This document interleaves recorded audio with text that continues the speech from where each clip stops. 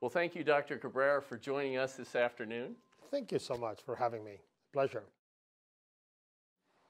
So how did you come to apply for the position of president of George Mason University?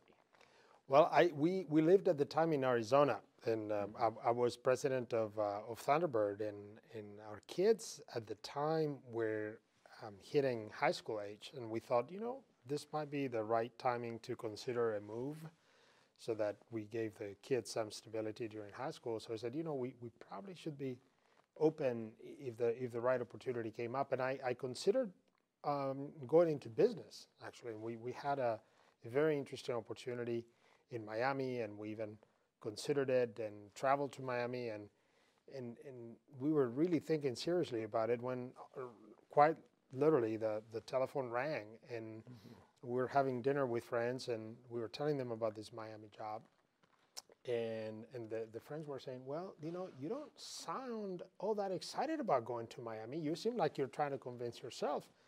And that's when I got the email. It says, hey, George Mason University is looking for a president. So I saw the email on my iPhone going to the restroom, and on the way back I told them, I got this email from George Mason University. My friends look at me and says, all of a sudden you look happy. Don't go to Miami. And so actually we declined the job in Miami before knowing whether this was going to work out. But I was so intrigued by it. And yeah, it was the headhunter called me, and I had a couple of conversations with the board and decided to interview formally, and finally, here I am. So what was the interview process like? It was my first point of contact was with the two board members who led the search committee, Lovie Hamill and Carol Kirby. And they said, hey, we're very intrigued by you. We're going to be in Texas. Can you meet? And so I told Beth, I said, I have to go to Texas. She says, well, I have all these complications with the kids. I'm sorry, I have to go to Texas. I need to. So we met at the airport. It's a top secret interview in a hotel room. And there was real chemistry. I loved how they spoke about the university and the passion they showed about the university. I returned home. I said, Beth, this might be the real thing. I really love what I'm hearing.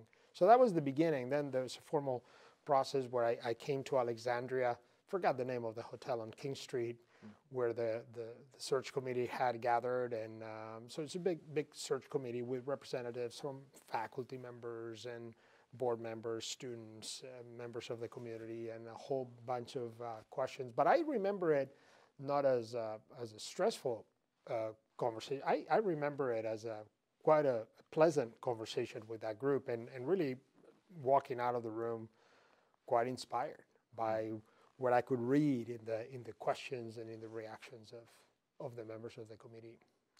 And so why do you think you were selected? Or do you, just even in your own, I mean, what do you think impressed them so much? That's a great question. I don't know. I don't know. I mean, I think there were questions about, I remember there was a lot of interest in understanding my views about the future of higher education, how technology was transforming higher education, what I thought about what was going on in various universities. So I think we engaged in conversations that were not just so much practical about what would you do if X, and more so about vision related, if you will. So I'm guessing that there was something in my views of higher ed that resonated with them. But I really don't know. And these search processes are complicated. So I'm sure there were plenty of people with great qualifications, perhaps even superior qualifications. But there's got to be chemistry, and there's got to be a moment and a sense that this is the person that this organization needs in this particular moment. And hey, I'm glad they reached the conclusion they did, because this has been an incredible experience. Yeah, and it seemed, on the outside over here, it seemed as if it took forever. Is that right? Yeah, because we remembered the last time around, some of us who had been here forever remembered Dr. Burton's search process, and it was different. We kind of we knew what was going on all along because we knew we had 4 candidates. We got to meet the candidates, but we were smaller then. We weren't, it wasn't, that job wasn't what it is today or what it was 7 years ago. So the necessity for, this is really a big time job now. During Dr. Merton's tenure, our status just went so much higher. Right. And in waiting for you, we had no idea what was going on. Right. And like I said, it seemed like. But I know when you're inside, there's a sense of, it's easy to be impatient or have a sense of urgency. You want to know, there's so much uncertainty. But from the outside, this was actually quite a fast process in the overall scheme of things. I think they started off the process in the summer, and I was announced in December. Yeah. There's some of these processes that take the better part of an academic year. So it wasn't that bad, actually. And I was there at the hotel. Right. Yeah, of course. You know better than, you can answer that question better than I can because you were in the deliberations too. So what did you know about Mason before you applied? Before you actually decided to read up on us? What did you know? Sure. A few years ago, I was asked by President Clinton to co-chair the Clinton Global Initiative annual meeting in New York. And there was a professor who was another co-chair, Phil Auerswald, who teaches in the Schar School. And so one of the first people that I knew was him. And I was quite impressed by his background and the impact that he was having in the bigger scenes, and so I was very intrigued by that. I think I heard Alan Merton speak on a couple of higher education events, so I had also that perspective. And then, of course, as I heard about the opportunity, all of a sudden, all these connections started popping up in my life, and professors and colleagues that I had who either work here or have been here, and so you start accumulating information, and it was really fascinating. But what was very interesting is that a few years ago, before we even responded to the call and agreed to meet with the search committee, and we started thinking, hey, what would we do after Arizona? Beth, my wife, we were on one of our beach vacations in Spain, and she was going for a long walk and came back from one of her long walks and says, I've decided that whenever we're ready to move from Arizona, Northern Virginia would be the place for us. Boy, talk about. I'm like, okay, how did you reach that conclusion? We've never lived there. We really don't know many people there. I go to DC for business, but we don't. And she had a whole theory of why that was the perfect place for the Cabreras. And then we kind of forgot about that conversation because it's like, well, what are the chances that I will find a job there? And sure enough, here we are. She saw something. She saw something in the future. So. Yeah, so what was most striking about Mason? Or did you already mention it? No, what I really pretty immediately pops up every time you talk to anyone who knows Mason. Well, there are a couple of ideas that they may come up in different words and in different ways, but it's always those two ideas. One is this notion of diversity and inclusion. Anybody who sets foot on this campus for the first time, it pops up. You see it. But even people who know this place well, they recognize it as a strength. They're proud of it. They see it as one of a very unique aspect of this university. So that's one of the things that I knew. The other one is this notion of innovation. Young university that was just a satellite of UVA until the 70s, and that all of a sudden explodes into this incredible institution. A university that had to find its way to really go through obstacles that were planted along the way to get to where it is. And that forced this university to always find an innovative pathway to get there, that it had to do things differently almost by necessity. So again, those two ideas, diversity and innovation, they came in different flavors and through different stories, but they were always there. And sure enough, when I arrived, I recognized exactly those two concepts in this place. So, so no organization is turnkey. You don't just jump into some place and begin running it. So when you first got here in the summer of 2012, what changes in programming or infrastructure did you feel Mason needed to move on and to get even better? Well, I had the luxury that the university was going very well. After 18 years of George Johnson and 16 years of Alan Merton, this place had great momentum. We were large and growing. The research activities were growing. The reputation of the university were going. So I did not arrive here in a situation of crisis, which is very nice, because it gave me the chance of opening a cycle of strategic thinking, of visioning, of bringing the community together to talk about what should this place be like in a few years. And that was really, is really exciting. Some members of the board, I think, were a little more impatient. They said, come on, we just hire you. You must come with your plan and go. It's like, well, it's very important that whatever we do has a broad basis of support among our faculty and our staff and our students and our friends and so on. So what I dedicated the biggest part of the first year, first is not to slow down that momentum, to make sure that that continued, but we brought the whole community together through a whole number of events, using appreciative inquiry and other techniques to really extract the mission, to write a mission statement, by the way, which at the time no one even knew what the mission statement was. Yeah. There was one, but it was too long and complicated, no one really knew. So we needed a sharp mission statement. We needed a vision of what type of university we imagined in the future, and we needed clarity around the values and the things we believe in. So that was step number one. Brought it to the board with a great level of support. The board enthusiastically approved it. Went back to the working table to try to translate that into a strategic plan. Had great support. Sarah Nutter helped me on the first phase of this project, who's now the Dean of Business at University of Oregon. She helped me bring all the community together for the vision part, and then Michelle Marks, who's now our Vice President of Innovation and New Ventures, she helped on the strategic plan formulation. Again, brought to the board, approved by the board, and that's what really gave me the marching orders. So it was a luxury that not every new president has, but not just we as a university had that moment to do that, and it was crucial for everything that happened afterwards. It was crucial to have that clarity.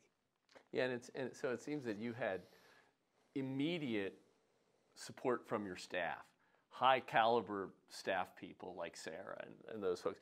Did you have any other allies in the community early on that you could, and you probably had a few. Well, I had to build that platform of support, because remember, when you're an outsider, and in higher education is not uncommon to bring someone from the outside universe. Basically, I'm like a Martian that has landed on planet Mason. And, people give you the benefit of the doubt and assume, well, if they've hired this guy, maybe he's has something to offer, but they're also kicking the tires and not sure. So you really have to earn the confidence. You get the job, but the confidence, the trust, the legitimacy to lead and to change things, you have to earn. The trust of individuals, you have to earn. We had a lot of turnover, natural turnover, but we had turnover in the senior team. Our senior vice president at the time, Maury Sharons, left very soon after. His wife, who was our vice president of University Life, also left. So there was soon after that, I think our vice president of diversity and inclusion also left. I mean, there was a whole number of people. The provost agreed to stay a couple of years, which was great. I love Peter Stearns. I loved getting to work with him for 2 years, so he gave me some stability on that side. But the rest of the senior team actually did evolve and change during the first couple of years. And so I had to build those connections through the faculty, and it's very important, by the way, that for any president that you don't sort of isolate yourself, and that you have to have friends, connections, people who don't mind saying, Angel, you need to be aware of this. Yeah, I recall your first deans and directors meeting that you invited me to present. And I remember meeting the dean of the engineering department, who literally said he had just been there like a week. Absolutely. He was hired at the same time I was. Mm-hmm. I mean, I was consulted during the process, but mm-hmm. we basically showed up at the first time. But that was also very important, something that you did in some of those early meetings when we were trying to craft the mission, and I invited you a couple of times to provide a presentation about the history of the university, because I thought it was very, very important to ground the narrative about our future, to ground it on an understanding of our past and how we got here, and to extract from that history what are the themes, what are the elements, what has made us the great university that we have become, and build on those. So I really appreciate the several presentations that I asked you to do that first year. Yeah, that was an honor. So what do you think was your first success as president of George Mason? Oh gosh.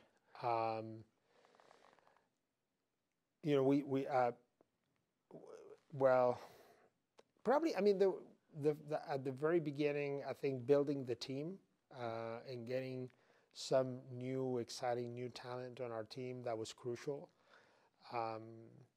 We also getting some of the big projects. I mean, I had to very quick learn the trade of lobbying in Richmond and develop relationships.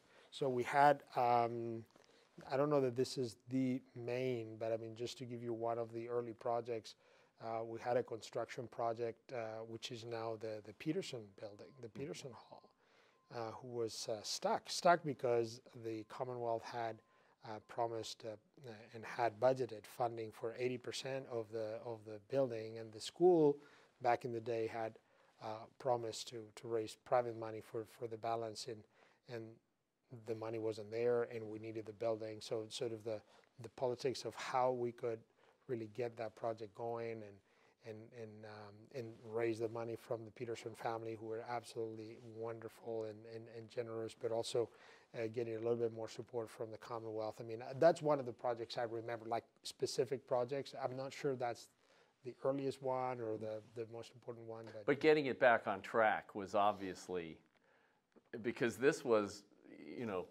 hearing about the concept that this would be a building that they could actually train people. It's almost a medical building on this campus, which no one ever imagined. Right. And that would have been a big deal. Yeah. And getting it back on track would have been it was a big deal. And now we have just a wonderful facility to enjoy that was built just in front of my office. To see it every day. Yeah. So a couple of minutes ago, you were just talking about the visioning process with the BOV, and it was a pretty comprehensive document, as I remember. Mm-hmm. It wasn't just, okay, here's our mission statement. It defined what we want to be, what type of students we want to turn out, and what we want to do for the future. So the available data suggests that we're sticking to the plan. And it's working. So what tangibles would you point to in order to define our progress so far? Oh gosh, there's so much, and so for example, on the research side. Let me backtrack a little bit. The philosophy underlying our vision and then the strategic plan is this notion of access to excellence. This notion that we don't have to choose between being a top research university and a university that is inclusive and that tries to make room for more students, that we can do those two things at the same time, which sort of goes somewhat against the general convention in higher ed. And that vision and the idea of a university that is an engine of innovation, in a thriving community around us, a university that measures its success by the value that it provides to everybody that it serves, not by the accolades and the rankings. There's no mention to rankings on the plan. It's all about the value that we provide. I mean, all those are, in a way, specific manifestations of that broader vision of access to excellence. And but that has translated into very concrete things. On the research side, we had a dream, and on the plan we said our dream is we want to be a Research 1 university in the Carnegie classification. Because being a Research 1 is not just an acknowledgement that we're now performing at the level of the top universities in the country, but also opens doors for more resources. It makes it easier to attract new faculty and so on. We achieved that in 2015. The numbers and the classification was redone in 2018, and we were reaffirmed. We're now a Research 1 university, which is, again, not just a rah-rah, we're now a Research 1, but it has very specific implications. It makes it easier when we are trying to compete to attract a physicist or an engineer or a computer scientist, because now they're joining a Research 1 university. On the access piece, we said we want to grow. Virginia needs more graduates. Virginia has a plan, and the Commonwealth told us that we want to be the most educated state. We need more graduates. But guess what? Over the last 4, 5, 6 years, Mason has accounted for 64% of all the growth in Virginia. So it's not just that we did our share. It's that we did more than half of the work for the entire Commonwealth. We also said that our growth has to be inclusive. Well, the number of minority students we serve has increased by 35%. We're now, for the first time, a minority-majority school.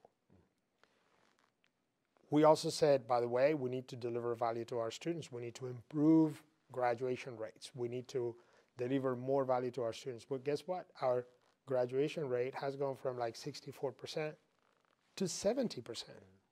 And this last year, we were admitted into the American Talent Initiative, which is a coalition of elite schools that graduate at very high levels. Virginia only had UVA, Virginia Tech, and William & Mary in that group. Now Mason has been invited to join that group. So these are very specific examples. And by the way, they defy convention. You say, well, you cannot grow in diversity and perform better. Well, guess what? We did. You cannot grow in size and deliver better outcomes. Well, we did. You cannot grow in size and do the research. Well, we did. And really what is happening at this university, and these are, by the way, I relate these outcomes with great pride, because I am really, really excited, not in the sense that, oh, this is my scorecard. This is our results. This is what we have achieved. I'm delighted to have served as president during this period, but this is really an incredible story in higher ed, and a story that is not stopping here. I mean, I think the momentum of this university continues. And Dr. Merton used to say, every now and then there's a Mason moment. Where we do something that we get recognized for, and during his tenure it was the Final Four or something else. The Forbes magazine always putting us right up there as the next best thing, and so on and so forth. So it's kind of the continuation of this Mason thing where we every now and then we're on the radar. Well, I think we're increasingly on the radar, and people are paying attention. Part of my job, of course, is to go around the nation, is to tell the story of the university, and people are paying attention, because this is not, again, this is a very unique story in American higher ed. So George Mason and Fairfax, the city of Fairfax, have had a very special relationship for 60 years. And it was Mayor Woods 60 years ago that literally engineered a deal for us to be able to be here. In a really emergency Sunday afternoon session of the town council. So what types of initiatives has the university taken part in with Fairfax over the years to continue that bond, to keep it together? Sure. Well, first of all, it was fascinating to learn all that history and learn it from you, by the way. And it's been kind of fun to even participate in some events and lectures on the history of this place. It's been just great. I love that part of the history of Mason, the fact that because it is too easy to take these institutions for granted. You know, for now students who show up here and say, oh, that's George Mason, it's always been there. No, George Mason wasn't here all along.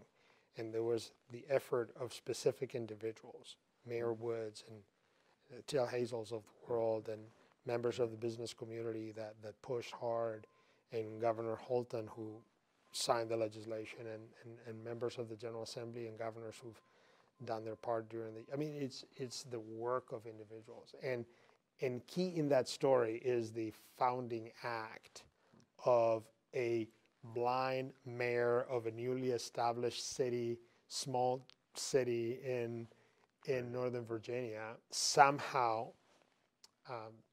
working to establish the site here. What I've told, I think I have, you probably know this better, but I think I've worked now with maybe 3 mayors in the last 7 years. And my message to them has been consistent, which is, you're not going anywhere, we're not going anywhere. We're bound to understand each other and work with one another. And by the way, if the city does well, the university does well, and vice versa. We're tied. This is the destiny of these institutions or entities. It will go together. So it's been fun to work with the city to try to figure out how we've participated in design charrettes in the city, trying to invent the future of the city of Fairfax.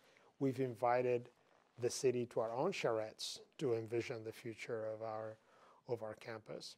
And now we have a couple of very specific projects, one with the county and one with the city, that are going to expand residential opportunities for our students, which is one of the pain points in the university. Now we're growing so fast, we don't have sufficient residential capacity.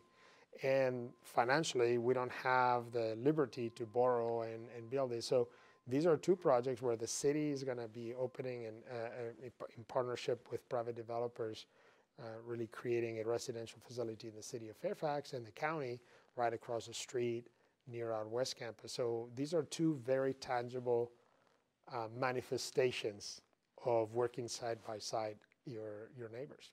You know what's really interesting? I was just thinking about this when you were talking about that the latest idea with the housing. For as long as we've been here, Fairfax City still seems like a small town, and it doesn't look like we have imposed any kind of sprawl upon it. We're still kind of the little college in the woods, albeit, you know, 38,000 students. Right, exactly, and over 100 buildings. Yeah. But still, you still get that flavor of just that little college in the woods south of Fairfax. Yeah. Whereas, you know, you go to, for example, Charlottesville and the whole strip there, you know, you see nothing but, you know, places selling UVA paraphernalia and T-shirts and things like that. We're still just kind of tucked in here. And we don't have, George Mason is not imposing. Right. That's the feeling. Yeah, but I think, I mean, there've been some nice gestures in the city and even imagery and stickers on the roads and banners and the fact that many of the restaurants accept the Mason money. And so I think there are lots of symbolic things that are happening that are bringing us close together. There are other things, other opportunities that we missed. I mean, for example, when this university drive was rezoned, and that was a totally missed opportunity, but it is what it is. And it was rezoned for basically pretty high-priced townhomes. That could have been really the connection between the city and the campus. That could have been a sort of a vibrant commercial section of the city with restaurants and stores and so forth. So there could have been a better thinking that would have really integrated and created that sense, more of a sense of a college town. We missed that chance. When I arrived, and I met our mayor at the time, and we talked about this, and he said, I agree, but that's missed opportunity. And stuff like that gets thought of 20, 25 years prior. Right, exactly. It's not like you can go back. Exactly. Every decision that you make in terms of zoning and urban planning, really the implications can be for dozens of years, if not hundreds of years. Yeah, so Alan Merton used to jokingly call George Mason the best darn private school in the state system, because of this perceived less than sufficient level of financial support from the Commonwealth relative to our size. So do you think that's fair to say? Well, yes and no. So we are a public university, and I always remind everybody, you've probably heard me say it many times, which is we have one shareholder only, and that is the Commonwealth of Virginia. And we have to keep that always in mind. Ultimately, whatever decision we make, is it serving the interest of the Commonwealth of Virginia? Now, it is true that on the operating side, the Commonwealth of Virginia, just like most states in the Union, have been declining in the level of support per student that they've provided the universities, and we're no exception to that. So that has forced Mason and many other universities to behave more and more in some aspects like private institutions would. For example, we do a lot of fundraising now, and we're very proud of the results that we have achieved in the last few years, but fundraising, which maybe even in the times of George Johnson, may have been just a nice to have or a little bit icing on the cake to do certain additional things. As I say, it's no longer icing on the cake, it's cake. It's real, it's a real part of our budget. Tuition, of course, has had to grow tremendously in all universities to make up for that lack of public investment. But having said that, by the way, Mason has kept our tuition for in-state students significantly below the average four-year institution in the Commonwealth. So yes, in some ways you have to behave more as a private institution because you need to find resources elsewhere. But on the capital side, for example, and I think this is a fair thing to recognize the Commonwealth for, most of our growth has been funded by the state, by the Commonwealth of Virginia. So the new building just across the street, which is going to be the largest classroom building in a couple of years, hopefully it'll be on time, 100% funded by the Commonwealth. Peterson Hall for health sciences, 80% funded by the Commonwealth. The Potomac Science Center, a lot of the growth that we've seen in SciTech, a lot of that has been funded. So on the capital side, we benefit enormously from being supported by the Commonwealth, so have to be part of a state that has a AAA credit rating that is financially very solid, which means that we can borrow at lower rates. So there are aspects in which being public, having myself been in the private sector, is very nice to have the support of a robust state system. Yeah, and I think most people don't realize that it costs $1 billion a year to run George Mason. Yeah, this year I think we're even now the budget for this year I think is now 1.2. It's a pretty billion. 1.2 billion. It's a pretty darn big operation. Very complex. So which issues have represented major challenges for George Mason during your tenure? Well, some of the biggest headaches we've had have had sort of a political dimension, but I think it's very, very important that Mason continue to be an example of diversity, not just of people, but of ideas. It is, ever since I arrived and throughout my 7 years, we tend to get complaints or sometimes pretty aggressive complaints from both sides of the political spectrum. There may be an elected official who disagrees with something that one of our professors has written. Maybe an elected official or groups who disagree for example, that we decided to accept $30 million and agree to dedicate the law school to the memory of Supreme Court Justice Antonin Scalia. That created a lot of controversy. So sometimes we have been criticized from the left side of the political spectrum or from the right.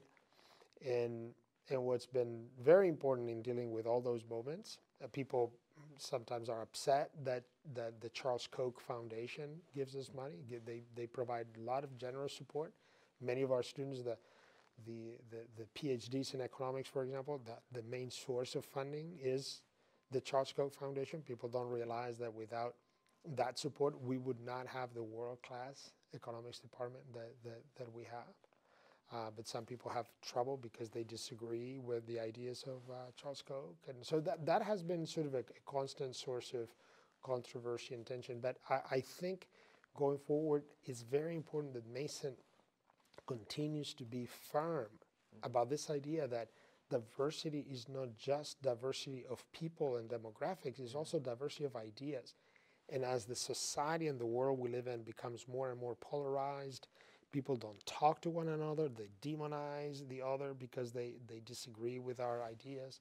You go and make friends in Facebook or Twitter with people who agree with you, or you watch the news that reaffirm your view of the world.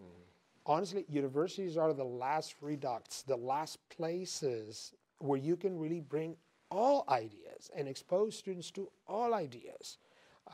So we have to resist. We have to resist those pressures.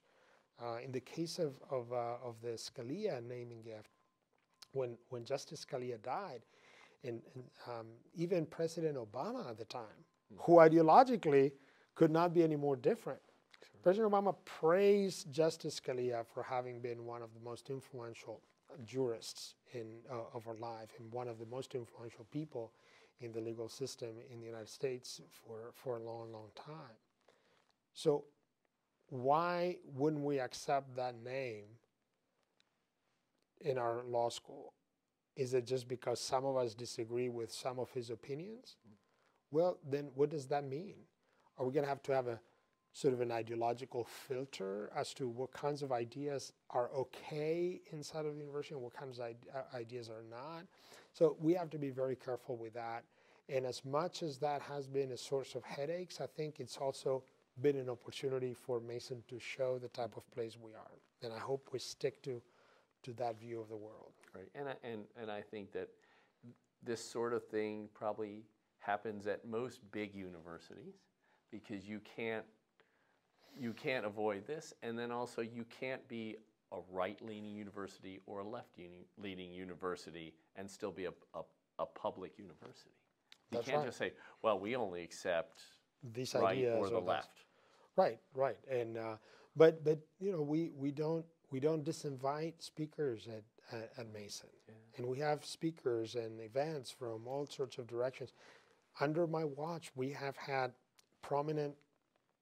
a prominent Israeli Jewish woman be our commencement speaker, a prominent Muslim, Iranian, American be a speaker. We've had people of all backgrounds bringing all sorts of ideas. By the way, we get occasional heat from some end or the other. It's okay. We just have to stand strong and say, no, we need to protect that diversity. I love it sometimes when I'm walking across campus and you may have students of a particular interest or ideology, and they're campaigning for whatever it is, and 100 yards down on Wilkins Plaza, there's a group arguing or defending just the opposite. It's like, love it. This is exactly what a university should represent. Yeah, because people have to make up their own minds. Yeah. So what initiatives, events, recognitions do you see as major achievements or landmarks for Mason over the past 7 years? The biggest one, without a doubt, in my mind, is the Research One recognition. That's a huge, huge milestone. I mean, there are only about 100 to 130 changes every time they do the numbers, but about 100 to 130 Research One universities. They represent really the most research-intensive institutions in the country. The Ivy Leagues are in that group, and the MITs and the Stanfords and the flagship publics are in that group.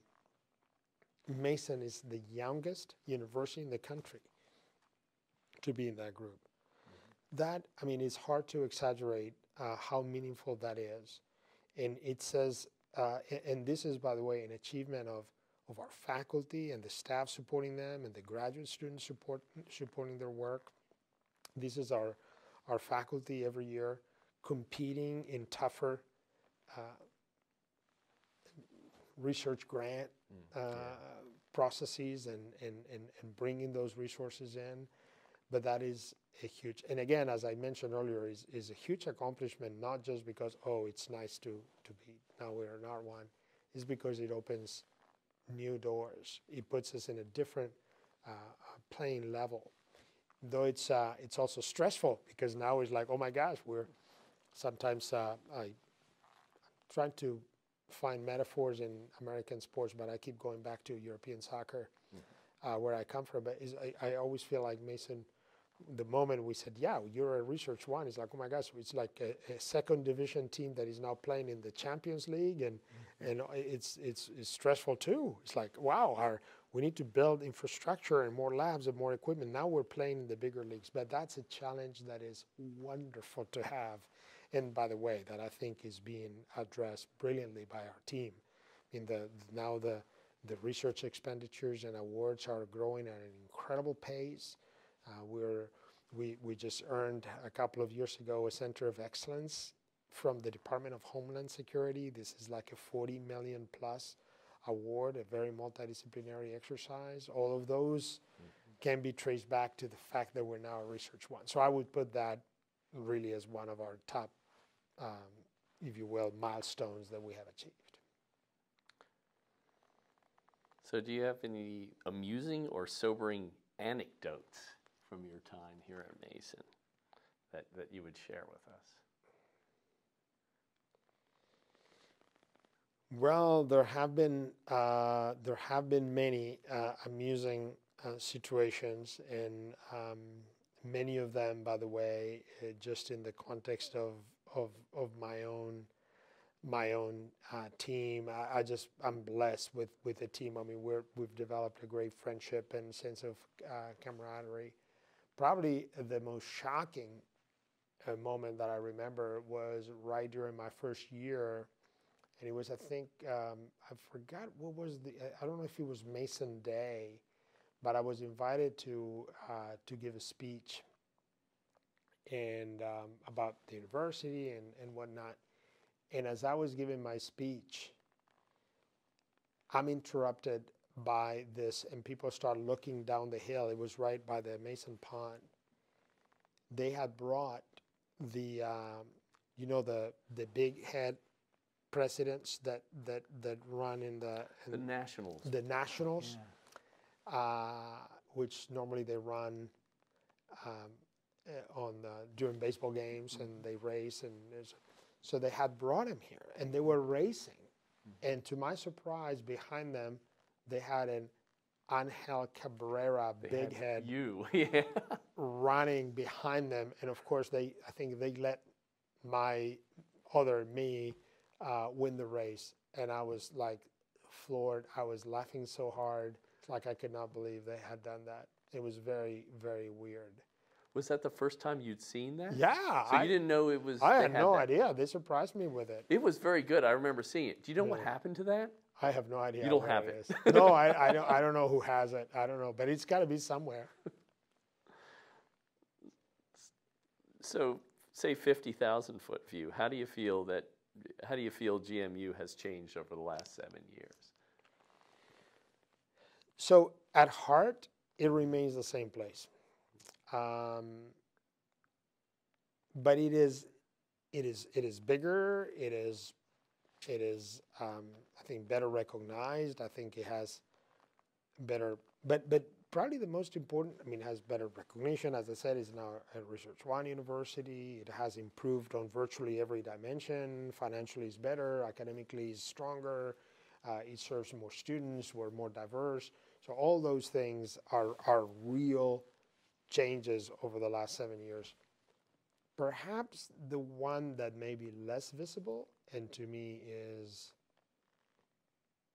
more important, if I get it right, I mean, some people may have different views, but I really feel like there is a stronger sense of self-confidence about what this university represents. When I arrived, there was a little bit of, and we still have that chip on our shoulder, and sort of like we have to work harder to earn, and that's good and healthy. But there was a narrative about how, well, people don't recognize the type of university we are, even a sense that we needed to fight to be seen as a traditional university, and instead of embracing what's unique about Mason, right? It's almost like you have to do whatever UVA does or what Harvard does, because that's what makes you be a legitimate university, as opposed to say, no, we don't have to be like them. At our game, at what we do, we're much better than them. I mean, 30% of our students qualify for Pell Grant. Mm-hmm. Only 10% at UVA, only 10% at William & Mary, 30% at Mason. And when you look at student loan default rates, we're virtually have the same outcomes as UVA or William & Mary. Very few institutions can do that, can claim that, to serve a student population that is immensely diverse, that includes 30% of people with high financial need, and that delivers outcomes that are comparable to flagship and elite private universities. So that sense of pride that we don't have to imitate, we don't have to do what others have done. We're blessed to have a university like a flagship university like UVA in the Commonwealth. It's a wonderful place to have, and they do a good job of what they do. We're different. Could you imagine the amount of first-generation students at a UVA or William & Mary? Well, we have, as you know, 40% of our students are first generation in their families to go to school. So all of that, what I love is that it's not that it wasn't before, but in a way, I think we're more and more proud of that, mm-hmm. as we should be. This is what makes this university exceptional and unique. So to your question, that what has changed, my hope is, I hope I'm reading this well, is that we have a stronger sense of confidence of what makes this university exceptional. So what might we expect to see here at Mason in the future, short term, long term? Well, I can't wait to see. I mean, first of all, there are a few construction projects that I know that as I come back to Washington and Northern Virginia, I'm going to be sneaking in and seeing. I can't wait to see the new classroom building here done, the expansion at SciTech. This is a very exciting project that we're about to get going, which was funded partially funded by the Commonwealth as part of Amazon's decision to come to our. That's another interesting story. So we are going to build a massive building, pretty large, in Arlington, in the site of the original building, the old department store. But it's more than a building. That's going to be one element of what's really a plan to develop a whole innovation district in Arlington. And it's a plan we're working with the county, and we're working with private developers. So in a few years, that whole Ballston to Clarendon corridor is going to look very different. It's going to be really an innovation neighborhood with Mason at its heart. That's going to happen in less than 5 years. Really, really exciting. SciTech is going to be different. There's going to be, I'm sure, finally a town center next to our campus to really bring a lot more of a lifestyle and to that site. My prediction is that we may have a medical school at George Mason, and in which the more I have looked into the issue, I think we're ready. I think the region will benefit enormously from a medical school. We have some of our faculty and people at the university right now looking into it. So if I'm trying to predict, I would say that in 5 years, George Mason will have established a medical school. Will probably be different and unique, and I don't know exactly how it will be oriented, but I'm pretty sure that will be also part of the university. We've done nursing for 45 years. So. Absolutely, and we're doing lots of pre-medical programs, and at the graduate level, we do a lot of biohealth research. As you know, cancer research, infectious disease. We have tremendous biology and biomedical innovation. So that's an element that would benefit not just the university, would benefit our region. See, 40 years ago, people were saying, well, someday we'll have a law school. That's right. Maybe. and it was fought very hard by people in other parts of the state. And now we have one of the best ranked, is a top 50, law school in the country. So what challenges lie ahead? I mean, funding is one. I mean, not only there's a general trend which is not great, which is we have seen a national decline in public funding of our universities, which I think it's a policy mistake, but it's very hard to change because no one wants to run on a platform of raising taxes, and without any more tax revenue, it's going to be hard to turn that around. So it's unfortunate, but it is what it is. Closer to home. In Virginia, we're still underfunded compared to our peers. We receive about $3,000 less per student than UVA. And remember, we're serving a much needier, financially speaking, student than UVA. But we're like significantly underfunded compared to not just to UVA, Virginia Tech, William & Mary, VCU. All those schools are getting significantly more money per student than we do. We're growing so fast. Much faster than appropriations can grow, so that's an issue. It's going to continue to be a challenge for the future of the university. But I trust that our elected officials are beginning to recognize that and recognize the value and may do something about it. But that will continue to be a challenge. I think.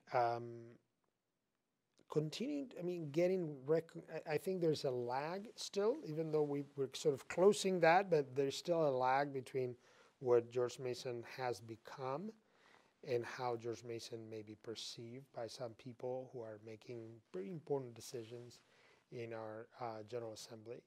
So I think closing that gap and making sure that people in the rest of Virginia appreciate George Mason as an asset for the entire Commonwealth. So there's some of those issues that need to be. We need to keep them in mind. So, do you have any final thoughts about your time here at George Mason? Wow, it's been the honor of a lifetime to be president at George Mason.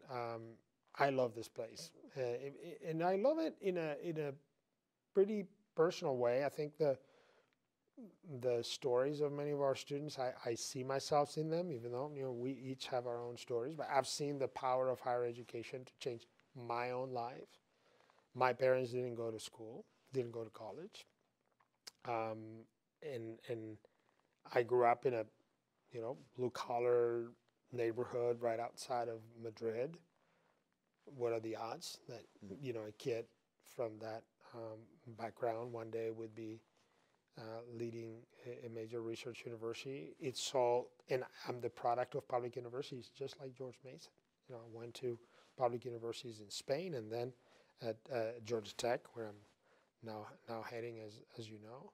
So the stories of our students are, in a way, my stories. And when I get to meet our faculty and staff, we all have those stories. So it's been really a privilege to be part of this community. I know these are not just words. I remain a Mason patriot for life. I'm now part of the gang. I know I will be one way or the other. I'll find a way to remain connected to this. I'm so incredibly excited about the future, so curious about who's going to be our next president, and to see, the next wave of things happening at Mason. I'm really going to be part of this one way or the other. But maybe my closing message is one of appreciation and heartfelt thanks to the entire community. I mean, my family and I, we've been just the support, the warmth, the support from everybody since we got here has been absolutely unbelievable. I knew all along that I would have to leave at some point. I mean, unlike George Johnson and Alan, who retired in the job, I knew I'm much younger than they were, so there was no way I can retire in this job. So I knew at some point in time I would have to move on, and I didn't think it was going to be this hard, because I really love what is happening at Mason. So we're excited about the next steps, but it's really become a painful separation. I'm so grateful to everybody, to the faculty, to the staff, to the students. It's been just really an absolutely wonderful chapter in our lives. Well, thank you so much. Thank you for having me.